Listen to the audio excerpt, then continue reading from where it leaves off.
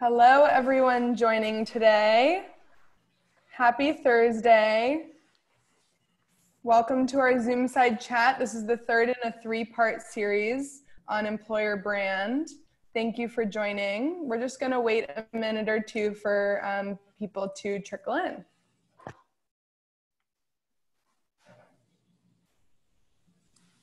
If you're just joining today, this is part 3 of a three-part series on employer brand. You don't need to have attended the first 2. And we're gonna dive into amplifying or marketing your employer brand today. We're gonna kick off in a minute or two once everyone has joined. So just hold tight. And while we're waiting to get started, please start to think about your questions you may have for our panelists on amplifying your employer brand. And we're going to try something different than we have in past weeks. If you've attended prior zoomside chats, just enter your questions in the Q&A function. You can see it on the bottom of your screen. We really should charge people to show up to the before of the meeting, because that's more fun. I mean, that is a 2-drink minimum level of conversation. That's true. Yeah. You guys just missed a pretty rambunctious check-in before this. Hi, Tammy. Great to see you too. See you. All right, let's just give it one more minute while people trickle in. Thanks again for joining. We're talking employer brand today and how to amplify or market your employer brand. And like someone just posted now, thank you for thinking of your questions. We thrive off of discussion with you during these calls. So please, the more the merrier. Try and put your questions into the Q&A function at the bottom of your screen. That will help us get to as many questions as we can. Who mentioned a worksheet last time? Was that me? No, that was from part 1, James, which I think you weren't. Did I forget my homework? Suddenly I'm back in class in my underwear going, I forgot to study. Oh, never mind. Okay. I got it. Yeah, I was curious which one she meant. But.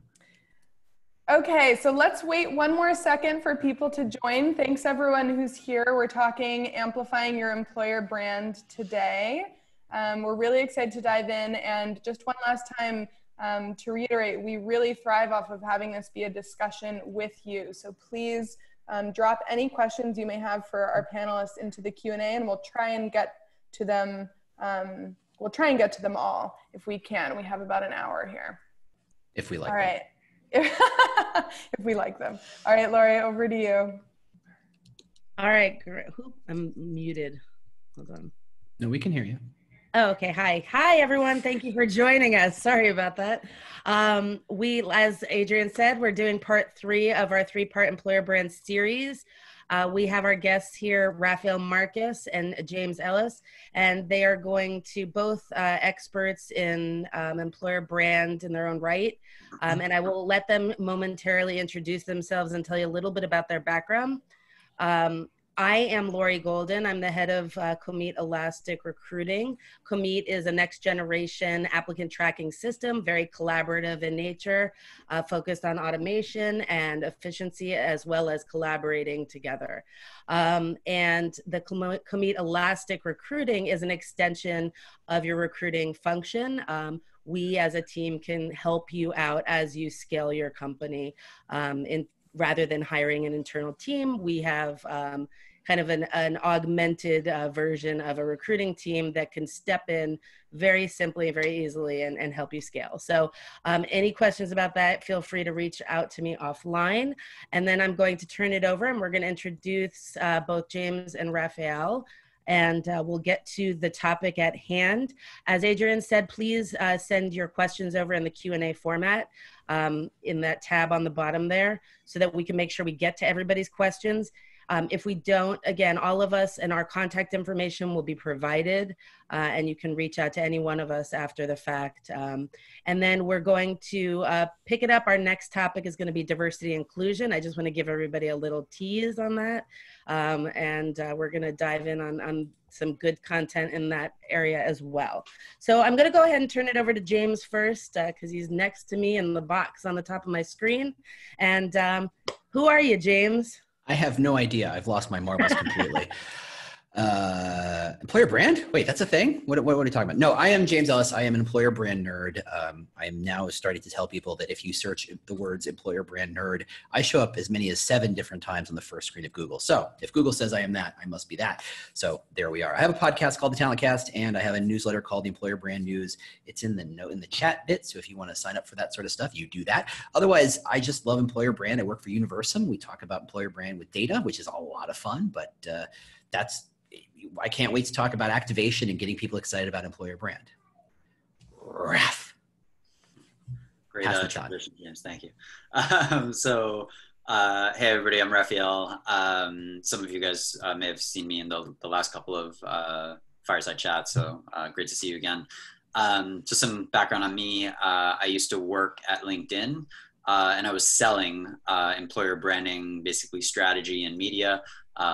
Just a small chance I sold to somebody on the webinar right now.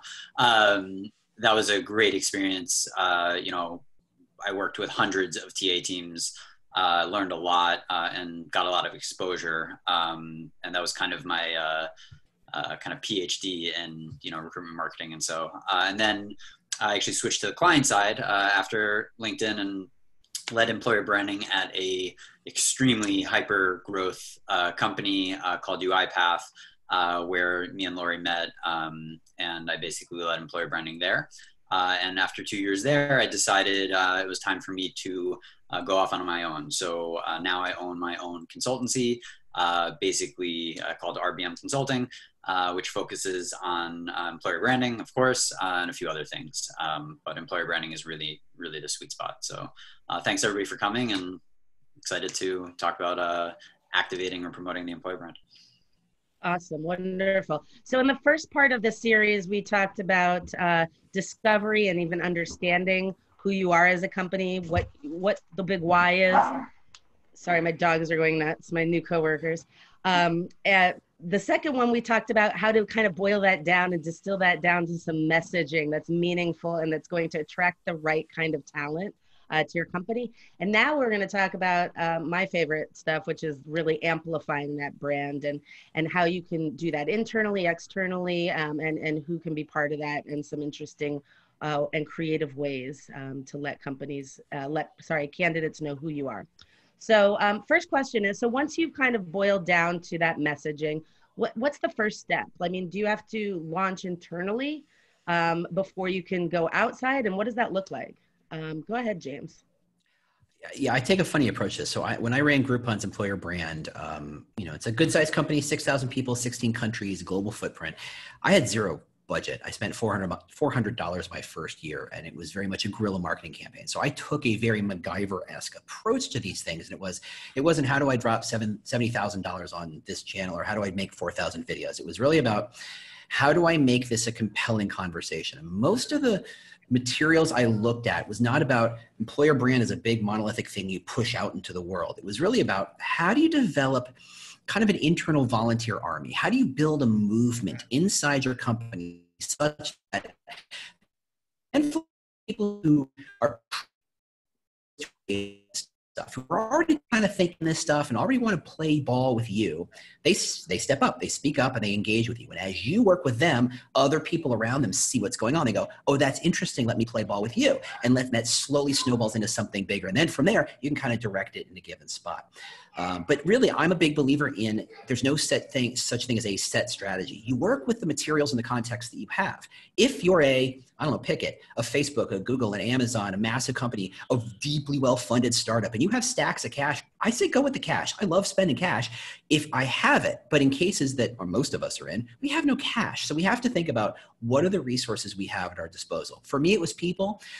If you are a e-commerce company, what's going on the box? What's on the tape on the box? How are you pushing messages out? I got a box from Target last week, and it has Target tape on it. I'm like, well, it says target.com. Like, yeah, that's great. But I had to go to target.com to place the order. So this is not new information. This is completely wasted opportunity for somebody to say, I will pay to print some stuff on some tape, which you're buying already, to put my message out there. So what you have at your disposal is step one.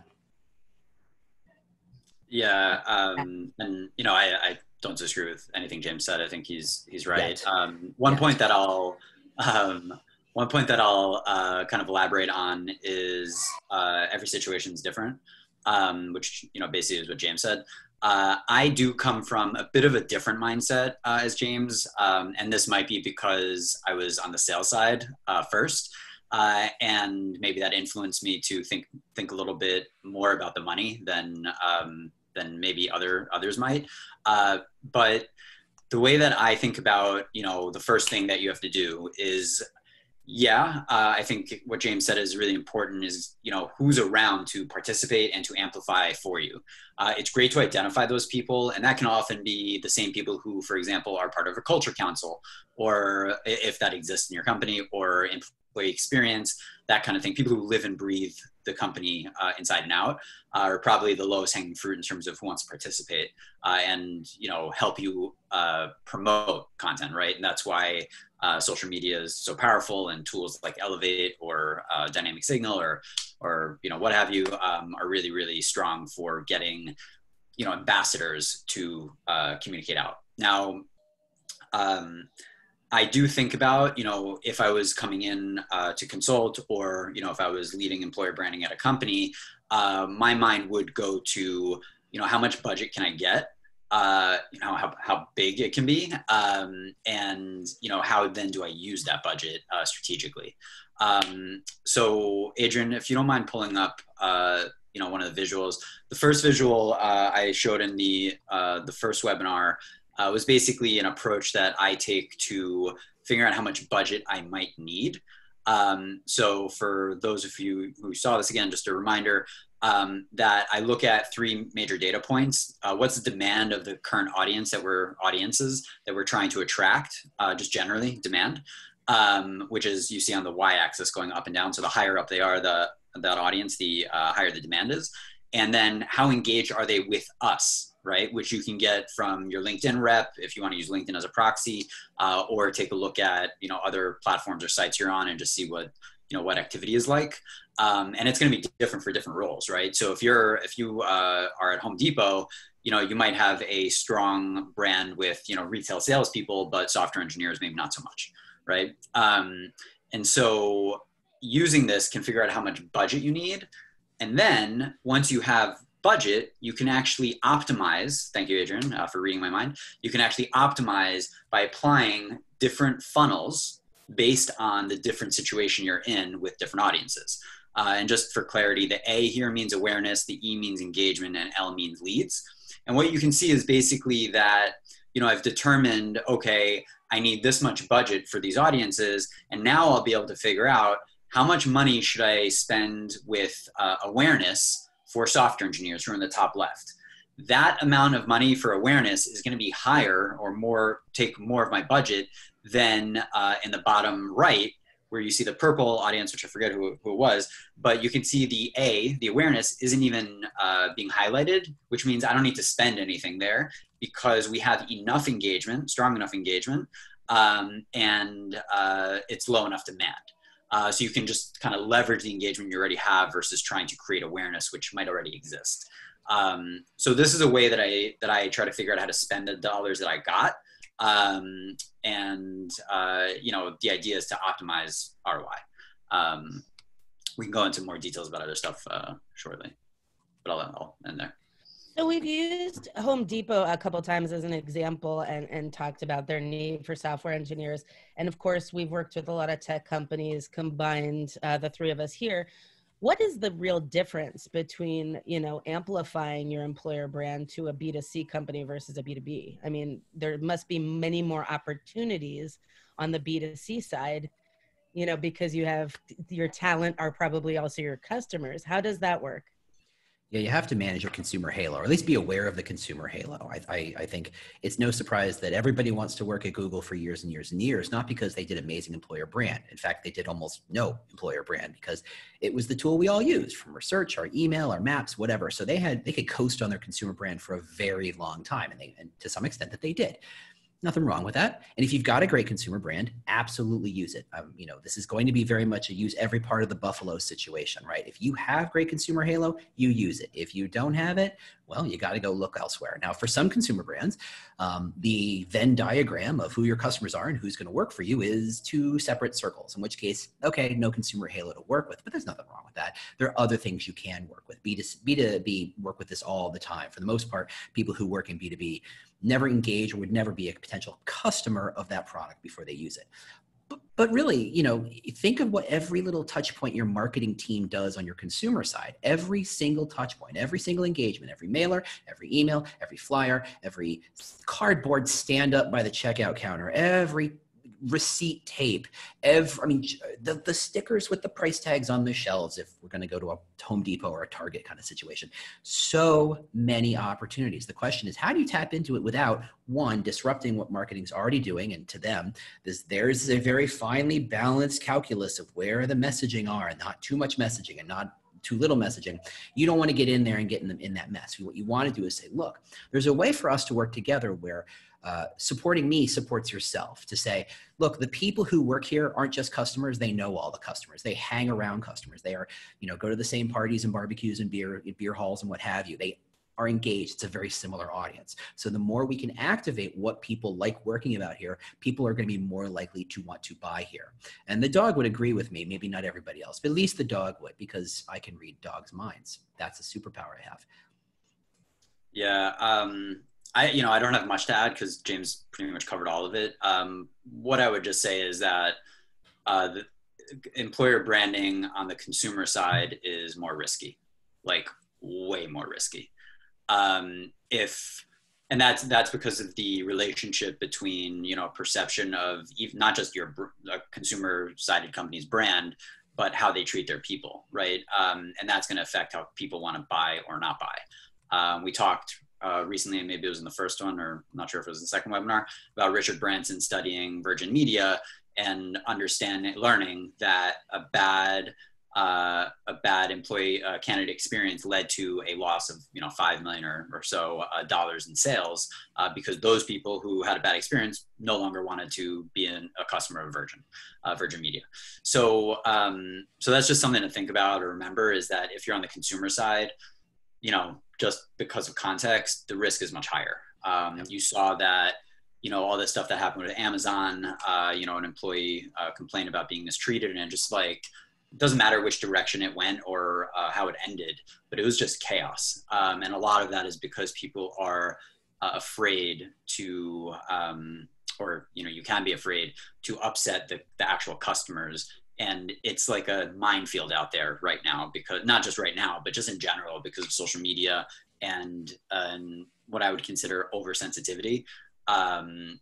It's just how it is. So just be careful if you're on the consumer side, and work really closely with your branding and marketing team or agency. Yeah, and there's a lot of studies that show if you screw over your candidates, they're going to stop buying from you, and it does have an impact. T-Mobile is a great study too. There's a couple of them. The thing is that you have to be very aware that they are similar people, and so if you try to talk to them from two different sides, you're going to be misaligned, and you're going to get mixed messages, and that's rough to do. That said, your marketing team should want to talk to you a lot more these days, because you are carrying a lot more of the customer brand than you were, say, 7 weeks ago. How companies treat their employees directly correlates, not just candidates, but their employees, directly correlates to how much I want to buy at that grocery store or that grocery store. If I go into the grocery store and I see that the deli guy's not wearing a mask, and I get the sense that that grocery store is not taking care of their employees, guess what? Last time I talked to you and I'm gone. And that's, since the line between the employee experience and the candidate experience is razor thin if there's any daylight between them at all. So you've got to kind of see it holistically. But the nice thing is, with the situation, you have a lot more leverage than you did a while ago. So figure out, how do you tap into that? Not in a how do you take advantage of that, but more how do you use that? How do you work together better so you're actually supporting each other? There are obviously many different ways to, amplify an employer brand, and many different actual deliverables involved in that. Can we talk about what some of the main ones are, and then some of the really wild, bold, and crazy ones? You go first, Raph. What you said, examples of content of employer branding? Yeah, Or just channels? what can you do? There's so many different places where your employer brand can be amplified. Career page, Yeah. videos, blogs, human stories from inside the company, events, of course. Let's talk about what some of the ones are that are, like the lowest hanging fruit, the ones that are most common, and then what are some a little bit more creative, unusual means? Yeah. Like tape messaging. Unfortunately, I think the more common ones are going to be more of the like stock photos and more generic like values being listed that you can kind of tell is a little bit of lip service more than authenticity. And I think that's changing, but very slowly. And I think people are scared, or leaders are scared about being too vulnerable or exposing too much of themselves. But yeah, I mean, there's an enormous amount of ways you can do it, all the way from kind of leaning more towards what James was talking about, and what Lisa, I think, was asking about, which is no budget, which is give your employees the permission to, show themselves, right? And, that may sound simple, but it's actually, I don't think it is. You could assume that employees are going to show who they are anyway, but I think people are hesitant unless you're at a company that has that culture built in already. And it's, I think they will only feel safe if leadership, one, communicates and reinforces that, and two, actually participates themselves. So a good way, Lisa, for example, is to let people use the tools they have, which is cell phones and social media, which are all free, or that they have already. But a way to kind of spark the fire and keep the fire going is by having senior leaders participate.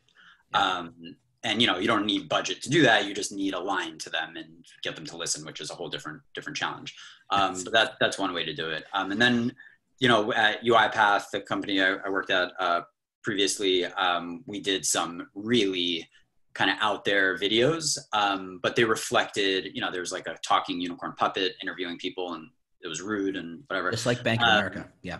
Yeah. So that was kind of the real culture at UiPath. But, a lot of other companies, if you came to a leadership and said you want to do something like that, they'd kick you out of the room, maybe out of the building.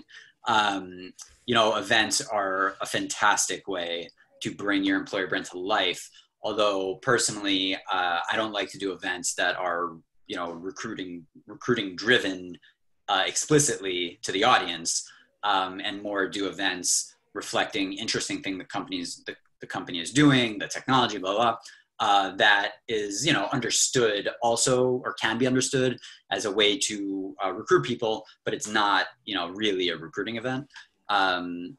Yeah, and there's millions of ways. Also lots of platforms you can participate on, and of course, social media. James, I'm sure you have stuff to add. I mean, yeah, recruiting events are only going to attract professional job seekers who you are going to get in their job postings anyway. So don't bother. I mean, I think I'm a big believer in education. I believe that if you talk about something and teach people something, they're far more likely to engage with you in return, right? There's so many different ways to do that. But, you said something that it kind of sparked this idea that, there are standard ways of doing things. There's the thing it's show yourself, right? And that's like telling someone getting into the dating pool, just be yourself. Oh, it's that easy. Okay, I'm just going to go be myself, and people of the opposite or same sex, I don't know, no judgment, are going to flock all over me? No, of course not. Learning how to be yourself, the whole concept of know thyself, is some of the deepest, hardest to activate advice in the world. It's so simple. And yet somehow the more you think about it, the more deep it becomes and the harder it is to do. But the same is said about employer branding.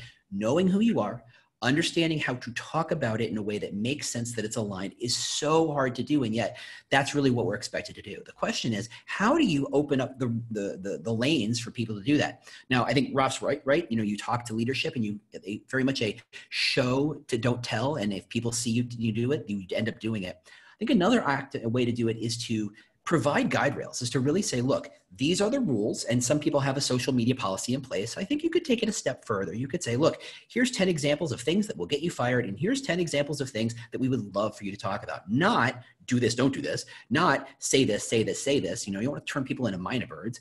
But when people have uncertainty about what they're allowed to post, they tend to just kind of back away and say it under their breath or over in Glassdoor where, you know, it scares the crap out of you, as it should. But if you give them, you know, a guideline to say, this is what's okay and this is what's not, they're going to be more inclined to do it. There's a knock-on effect to that I don't think people talk about. And that is, if you provide clear guidelines and maybe, I don't know, you get them somehow certified in some manner, your HR team and legal teams will swing by your house with a big basket of cupcakes because they are going to be so thrilled that you provided certification processes, things that they can say, once they cross this line, they get fired. Got it. Clear and fast rules. They love that. They can't get enough of that. And so if you really want to activate your internal audiences, think about how to certify them so that they know the rules and that your legal people, you know, get that what you're doing. And it creates great opportunities for you to build allyship inside those teams. Yeah. And I have a great example of that too, if I can jump in real quick. Yeah. I worked at a company called JustWorks a few years ago, and after they had come out with the guidelines for their employees like that, they set up headshots for employees that were kind of branded by the company. And they also set up some really cool, just like social media assets, images that we could plug and play and use ourselves. But the headshots were really awesome. And it was just an employee who had a really nice camera and had experience. It cost literally $0. Yeah, that's all it takes. Set it, and we we just branded it with the company's branding, and everyone had really nice headshots and was really proud of using them on their social accounts. So LinkedIn banners, social media banners. Just gonna say, James, LinkedIn banners for you iPath. Lori, do you remember the crazy ones with unicorn? Like we came up with like really goofy, like, but you know, again, reflective of our thing. But you know, when people joined the company that we worked at last, it was a very exciting moment. So you know, not everybody's going to be in this situation, but there was this huge demand for like, what kind of stuff can I put on my LinkedIn? And so what we did was we built a microsite using SharePoint.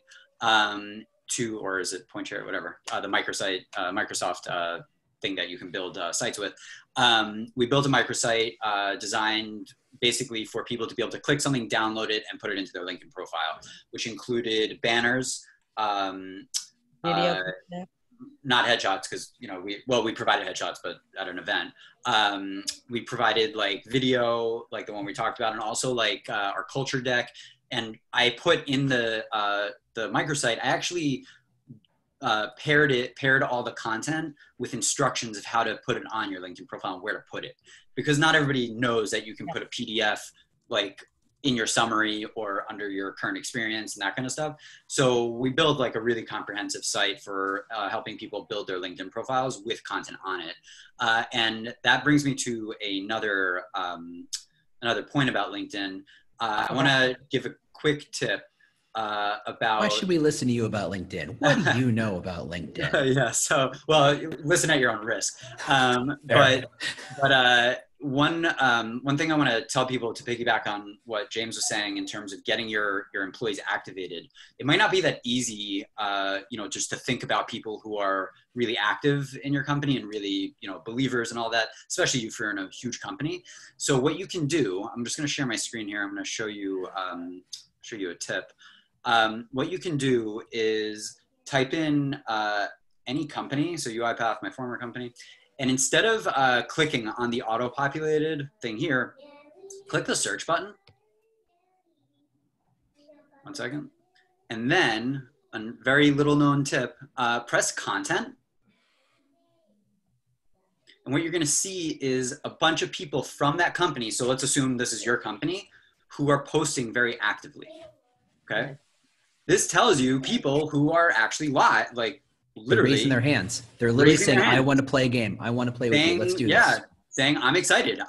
Look at this. I am so proud, right? Like, you know, and these aren't only first three connections. So you can learn about people in your organization that you never knew existed, or even people that you knew existed, but didn't know that they were such champions until you looked here, or, similar places, online or whatever.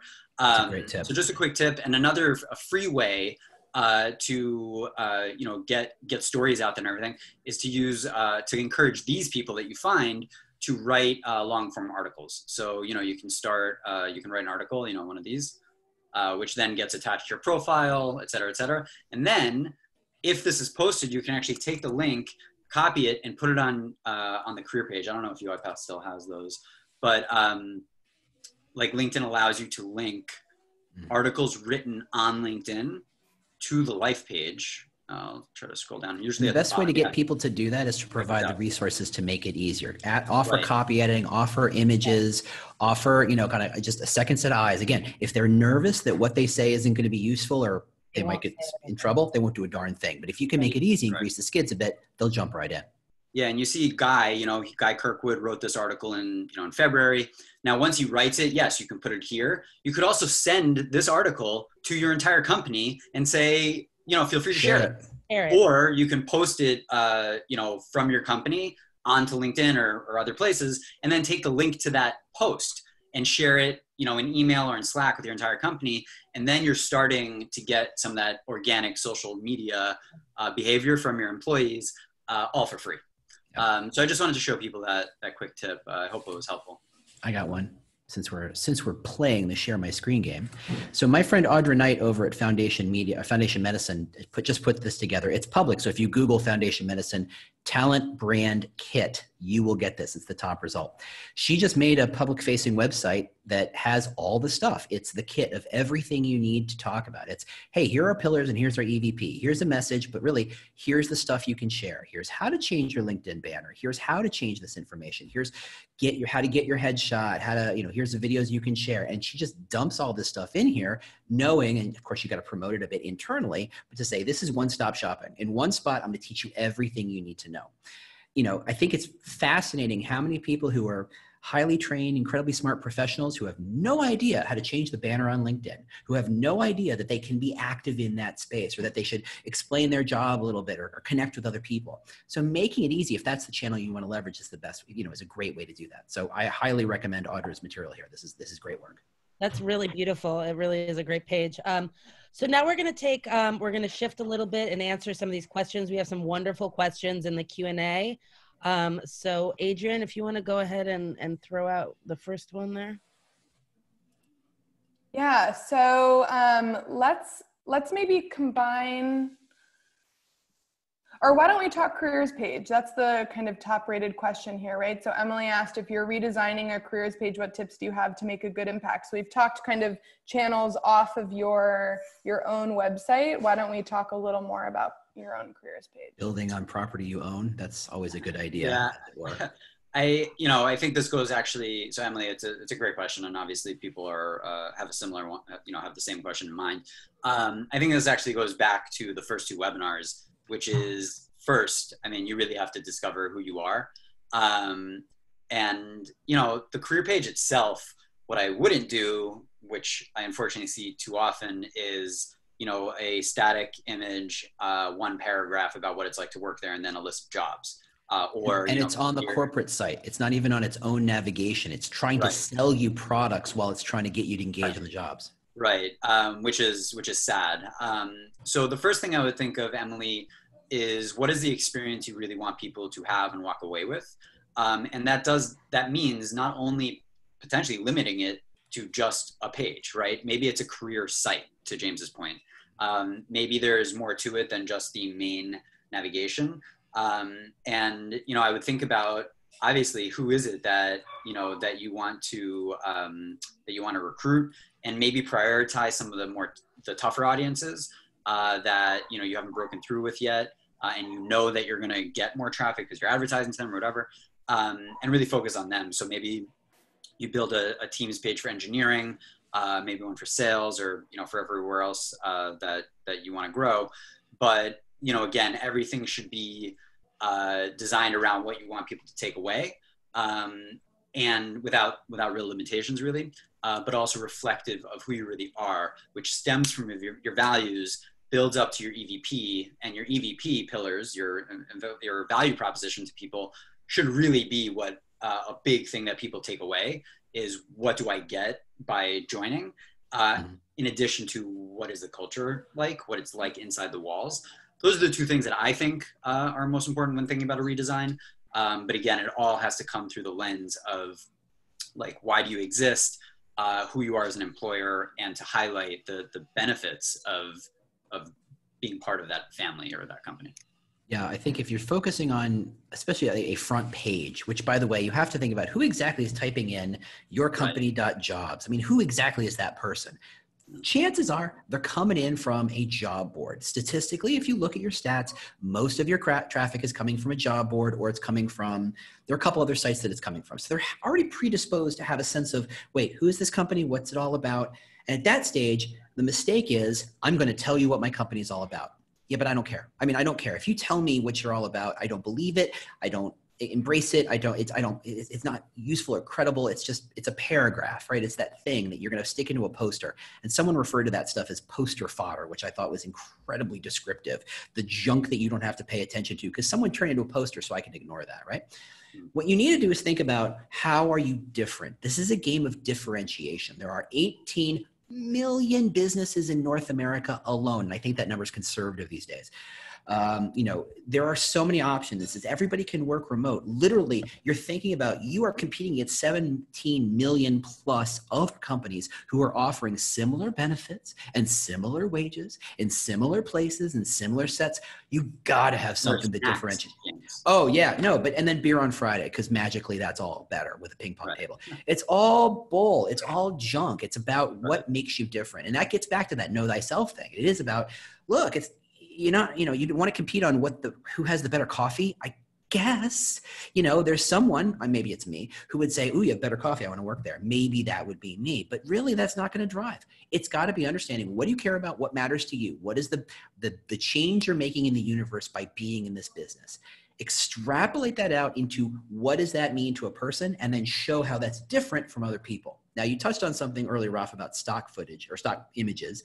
And I think the problem with stock images is that it's not true. It's about some other company. It's a play about a company that isn't yours, and you decided to slap your label on it. The mistake is not then to say, I'm going to make my own stock art. It's going to be just as glossy and just as pretty, but with my actual people, you're like, yeah, it's not really a step forward because no one will believe that that's you.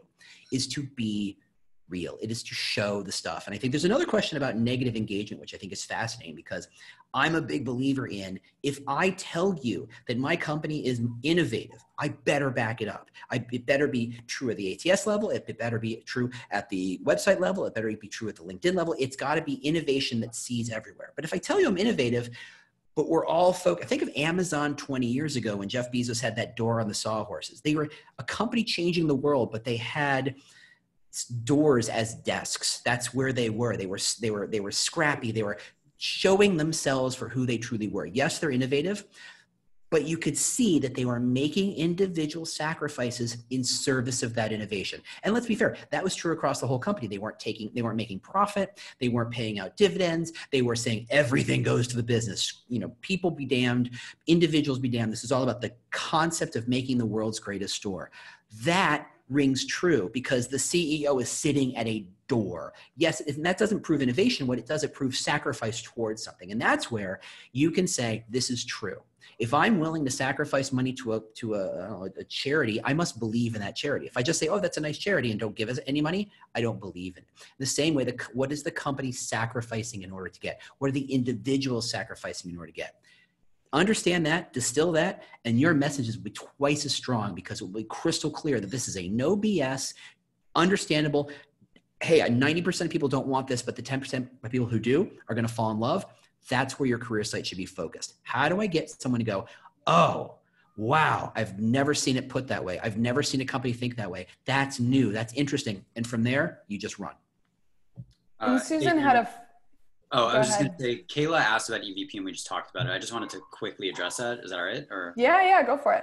So Kayla, thanks for your question. Your first question about FinTech, I don't have that off the top of my head. I would need to, dive into a lot of research, so we can potentially talk about that offline. But your second question about how to put your EVP out there, basically you asked, do you just publish it and influence everything you do, or do you publish it everywhere? I would say that it's a little bit of the first part, which is let it be and let it influence things. I mean, it more or less your EVP, and usually it's generally not just one thing. It might be like 3 pillars or something of value propositions or whatever. That I would certainly highlight like on the career page and be kind of an overarching, thing people understand about working there. But I would not look at everything through that lens. I would actually, going back to the first webinar and I think part of the second, look through the lens of why do we exist and your employer brand, which is built on top of your values, your proof points of those values, the EVP, and then from all of that, you can figure out like your essence as an employer brand. And that's what I would actually communicate everything through the lens of, not as much specifically the EVPs themselves. So I hope that helps. I just wanted to quickly address that, Adrian. Can I throw something out there? I have a somewhat differing opinion, which is fun. I like to argue with you. So I don't believe you should ever say your EVP. I think your EVP is a conceptual idea that never makes it outside of recruiting or HR's office. Maybe a CEO sees it once, goes, cool, that's fine, and they never have to think about it. It's an idea. What you show is a marketing and creative expression of that concept. And what you can say is, okay, if I'm taking that concept and expressing it to software engineers or to salespeople, they can be completely different expressions, but they're of the same idea. The second you say, here's my EVP and here are our pillars, you are locking yourself into a concept that, one, is going to be fuzzy by nature. It's going to be a lot of BS, until you prove it, until you show the edge of it, until you show the negative side of it, until you show what you're sacrificing. It's just a lot of poster fodder again.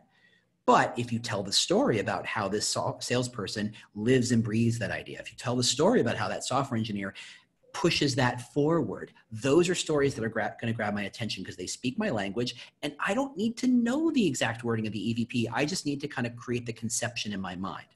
Here's a way of thinking about it. Everybody's seen the movie Airplane, right? Is that not the greatest disaster movie ever? Oh no, it's a comedy. Oh no, it's a love story. Oh no, it's a thing, and how you see it is how you perceive it. And then there are people who see it as a great love story. There are people who see it as a great disaster flick. There are people who see it as a great comedy, and they're all those things. It's everybody's looking at the same thing and coming away with different elements. Your EVP should be that thing because it's not the words, it's the concept those words are trying to express. So just be careful of just saying, here's my EVP, slap it on a poster and call it done, or slap it on your career site and call it done.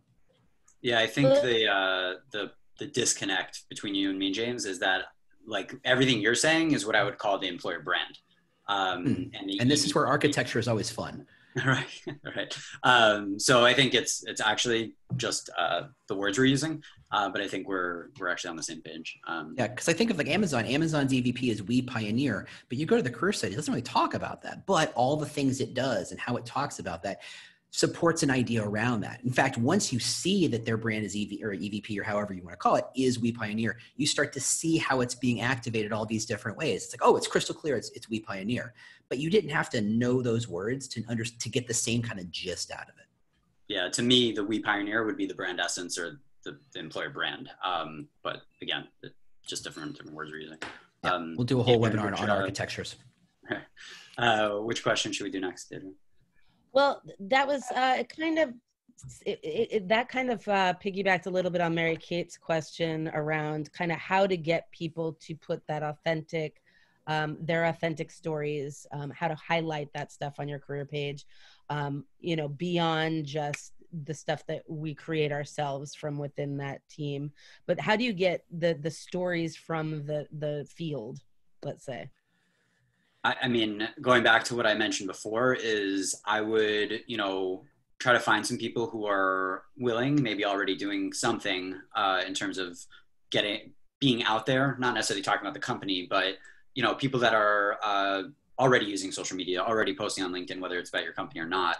And, try to filter through and find somebody who is not a bad writer, a decent writer, and have them talk about like the challenges of their job. What challenge are they working on, right? This is especially interesting for the engineering audience, which is what are you trying to accomplish? How are you doing it? What do you hope the outcome is? What are the bumps in the road? And doing so, what kind of technology you're using? That's all free, right? And, Mary Kate, I appreciate the, creative lens, but sometimes you know, you don't even need to really get that creative. I'd argue being more black and white is sometimes better and easier to get off the ground and to get, you know, permission for, if that's something that you need before activating something. And, you know, people can freely write on their own behalf. So, you know, I would dive a little more deeply into people's real experience at the company, particularly around their challenges. I would probably stay away from things about, oh, our culture's so great, our culture's so great. That's not what really people care about. You know, in consuming content, people want to be entertained, they want value, they want to be informed. And, you know, if it's told the right way, simply explaining what you do, what you're working on. If you're in sales, like a big project that you worked on, or a big client you worked on that was exciting for whatever reasons, those are the kinds of things that I would lean into, and not take for granted, and not overthink or overcomplicate either. I hope that's helpful. Yeah, I think you're 100% right. My only caveat would be it's a lot of work to play journalist. It's a lot of work to interview and distill and understand. Like if I was to interview a machine learning person, what I would write would be total gobbledygook because I have no idea how machine learning works or what it is or data science, or frankly, I barely passed my statistics class the 3 times I had to take it. So I'm not the best person to do that. And that's unfortunately sometimes what happens with content marketing approach is that you play journalist, you get just enough gist to kind of put it out there, but you don't sound like someone who gets it. So the more you can let people speak in their own words and provide the frameworks and structure for them to speak on their behalf, on their own behalf, to talk to and of their kind of people, the better off you're going to be. Now, asking them to write long articles where they interview themselves, that's a great way to get exactly nothing back. You get a lot of crickets. But if you can ask a cute question, if you can kind of have a simple prompt, if you can say, show me one picture that illustrates what work is like here, just something that starts to get them, build the muscle, right? None of us who are writers started by writing a novel. We started by writing a sentence in a paragraph and getting comfortable with it and getting good at it. Make it easy. Just ask for a sentence, a paragraph, something simple, a photo, a quick video, you know, a TikTok, or even just a short 10-second video that says, show me something interesting. Go as simple as, what are 3 words that describes working here? Go with something as simple as, what does your mom think you do here? Go to something as simple as, there's so many different things you can do, but just distill it to make it easy. Get people to engage, get people to hang out with you, to play the game, and then you can come back and say, great, here's a second question. Let's do it that way. 1, they make for great social content, just absolutely great social content. There's actually an app that will record a video and turn it into a GIF where the things you say turn into a word bubble visually. It's super cool. It's a little janky, it's a little glitchy, but it's a lot of fun if you can get it to work. And so if you say things, what are 2 words about what it's like to work here? And they say it and you record it, you have both a GIF and textual content that you can use over and over again. Though to Raf's point, if that's not in your tone of voice, there's lots of other ways to do it. But if you are willing to be open, if you're willing to be more human and be goofy like that, there are lots of different fun apps to use like that. That's cool. Tamver is asking what that app is called. So if you I have no idea. Oh my God. Maybe we'll find it and hopefully by the end of this, by the end. But I want to ask a 2-part COVID specific question, because everybody has questions regarding right now and because of what we're going through and the times we're in and blah, blah. But this is unrelated, but both specific to COVID. So Tanver's second part of his question, because I think we addressed the first, is what are some ideas on content for employer brand during this time on LinkedIn in particular? Like how can you leverage what's happening, to show who you are as a company and how you take care of your people. And the second part of that is Ankit's question, which is he was repurposed. What should employer brand professionals be doing to sharpen their tools right now? Like, if there's no activity, no budget, nothing going on there, what are some ways that employer brand professionals can kind of prepare for, deeper learning of what's next? Yeah, I mean, for the right now, I hope I don't offend anyone, but I would I'm getting close to throwing up if I see one more fluffy article or whatever about working from home. It's I think we're past it, not COVID, but past the moment where the explosion of This is how I'm working from home stuff. I think it's a dead horse. And honestly, I'm kind of hungry for other content, for content that has nothing to do with COVID-19. It will go away eventually, and it will, maybe it'll be here for a while, but I think people can really use a break. And there's an idea right there. Here's some content to take a break from COVID-19. Lean into it that way if you want. But I would almost kind of approach things from the lens of, COVID's here, but life goes on, business goes on. Hopefully everyone will be employed again, shortly or whatever.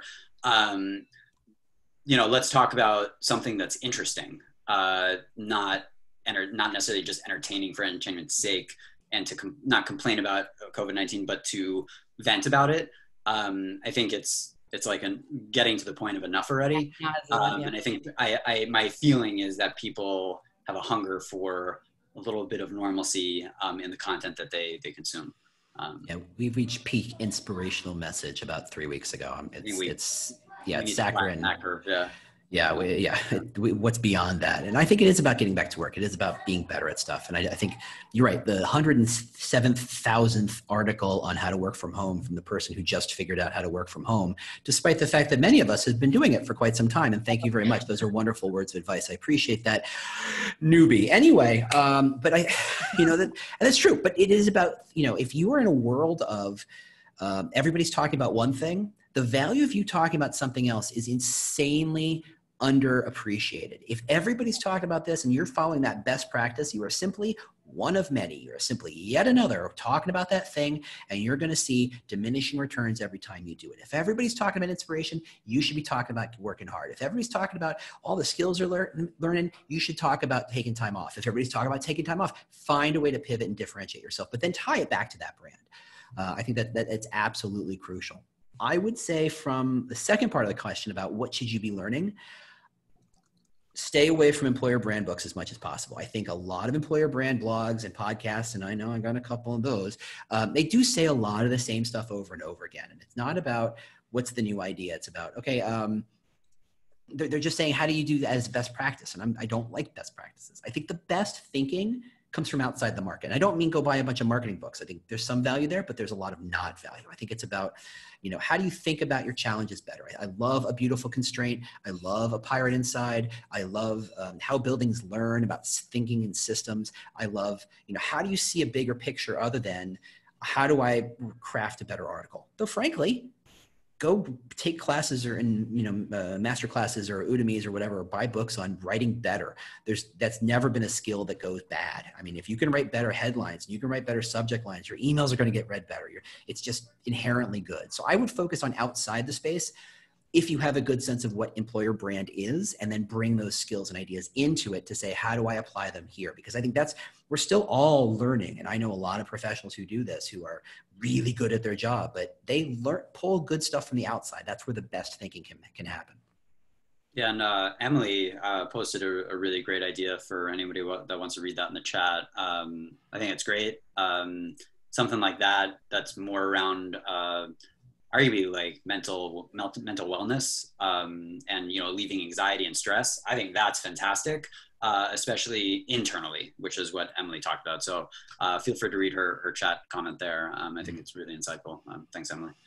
Emily, can we make that public? Because you wrote that to the panelists. So I hope if you're comfortable with that, I'd like to share that for everyone. Yeah. Thanks, Emily. And there's a great example from 2 or 3 years ago. Does everybody remember, and this was very BuzzFeedable, and I hate quoting BuzzFeed, but here we are, about the woman who posted an email to her boss saying, hey, I just need a mental health day. I need a mental wellness. I just needed to break. And the CEO responded by saying, and literally responded to the entire company and said, hey, I want to thank this person for reminding us all that occasionally you need a break, and we totally get it. You'd expect the CEO to say, get back to work. How dare you? You're fired, or something horrible like that.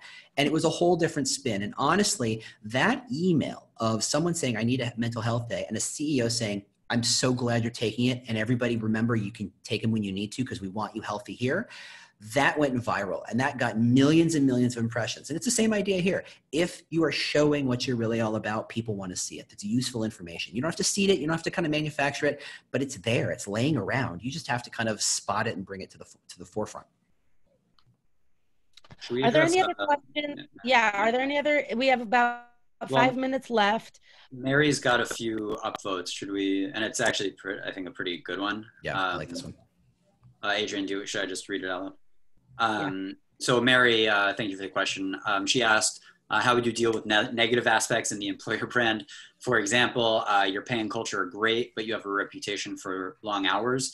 How would you address this in social media messaging? James, do you want to start? Okay, so everybody knows that what engineers care about, and that's software engineers and physical engineers, what they care about are work-life balance, great innovation, great code, but really the ability, great pay and great culture and great benefits and coffee and all this other stuff, which is why SpaceX, a company known for working people near to death, is listed as the #1 place for those people to work. What you're seeing is that this is, again, if everybody's following best practices and looking at the averages of what people want, generic people want, they want the safe middle. But SpaceX is a company that's saying, look, we're going to Mars. And there's no easy way to Mars. There's only the hard way to Mars. And if you're willing to go to Mars and you're willing to do the hard work, we're the only place you're going to want to work. And people go, that's true. I want to work at Mars. I want to go to Mars. That's the only place I would want to work. There are people who think the Army is the best place to work despite the fact that they're going to get shot at. There are people who think they want to be teachers despite the fact that they don't get any good pay and their benefits are thin. If you understand what's positive about what you work for, you can use the negative to reinforce the positive.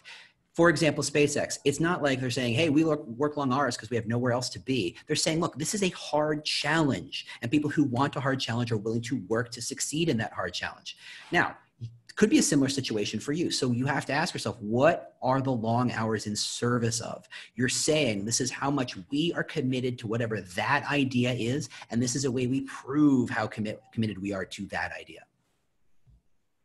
Yeah. I mean, there's no, bread and butter or, silver bullet for addressing, a negative aspect in your employer brand. It's not easy to do, and you have to be really, really careful. But I think James is right. To piggyback off him, is you can lean into it, and be honest about it. It depends, how much you want to draw attention to it or away from it. If your employer brand is famously bad, like really everybody knows, then you might be comfortable enough to actually call it out. On your own career page or on social media, platforms as well. But I think probably the best way to combat it is through authentic voices, right? Again, coming from your own employees. So it's hard for people to hear a generic rumor about or have an overarching sense of your company in a negative way. And then without necessarily hearing it from someone specific, and it's just out there in the ether, maybe on Glassdoor, but usually there's positive ones too, even when there's a lot of negative ones. But there's no face to those names, and they're all anonymous and everything. Some people do, I think, post fake ones. It's a lot different to hear it from somebody directly, right? On social media or anywhere else. If people are posting from their voice, either video or written content or whatever, about how much they love the company and all the interesting things they're working on, and et cetera, that's a way to combat it. And, it's up to you, again, whether you want to call attention to the negative messaging or negative sentiment that's out there or not. I think there are very creative ways to do that. But it has to be in line with, everything else you're doing. And, there's no one solution for everybody in doing that. But yeah, again, I would lean into the authentic voices to tell that story, and that even without going head to head with the negative commentary about your employer brand, it still can have a massive impact, just so people can figure it out on their own. Right? Is this really true? Or, do people really like it there? Or maybe the people that are complaining about it maybe just weren't the right fit. Right. And maybe it is for me. Yeah, and I think you're 100% right. I think to put it another way, you might say, look, the people who work there, they know about the long hours. So why do they put up with it?